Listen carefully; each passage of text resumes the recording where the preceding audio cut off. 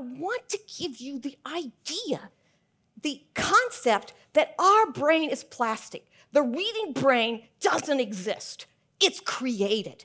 And what you see here in English is a motley overview of the circuitry there, Chinese, kanji, Japanese kana. Anyone here who speaks or writes Japanese?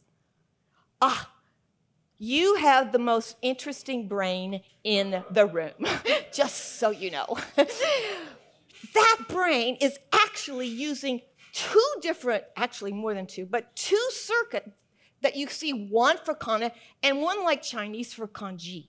Now, very quickly, what do you see immediately in kanji that's different from English? Immediately. You are not the most immediate audience I've ever seen.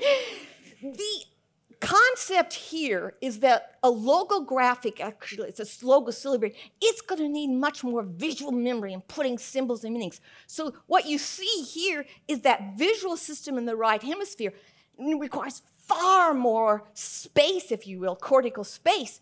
And here's the principle. The writing system will rearrange, make the particulars of that circuitry. So your circuitry is actually going to be influenced by the writing system. But that same plasticity, and here I'm forecasting, that same plasticity will make us change as we use different mediums as well. Here's the important principle for us to think about. What we do when we read makes a difference in the circuit itself.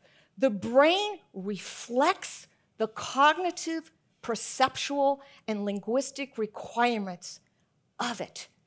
That brain is changing as we speak under our fingertips.